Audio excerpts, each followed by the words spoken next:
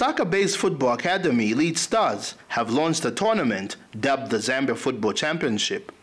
Slated for Queensmead Stadium in Lusaka, the two-day tournament will run from June 29 to June 30. The tournament will attract participation from 5 different age categories for both boys and girls. Elite Stars chairperson took time to shed more light on the forthcoming tournament. This tournament that we have running on the 29th and 30th of June, we have 13 Lusaka-based academies taking part and 44 local teams, right? So we have 5 different age groups, and we have an age group for our young ladies, right, with the hope of having another Barbara Banda and Rachel Kundananji. Football Association of Zambia FAZ General Secretary REUBEN KAMANGA, who graced the launch, urged the academy to take advantage of the local football governing body's resolve to develop youth football.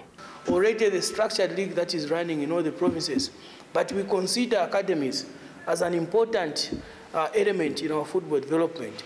Urge you, Chairman, to work closely with the technical department so that we can assist in the development of talent that you're already doing.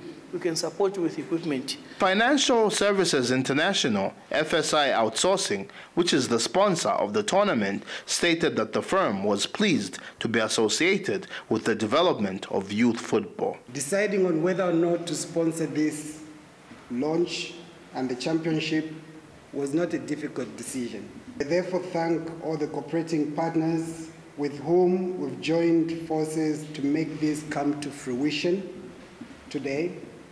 We remain committed to seeing that this grows even bigger. Endeavor to bring about youth development in the society through sports and through football.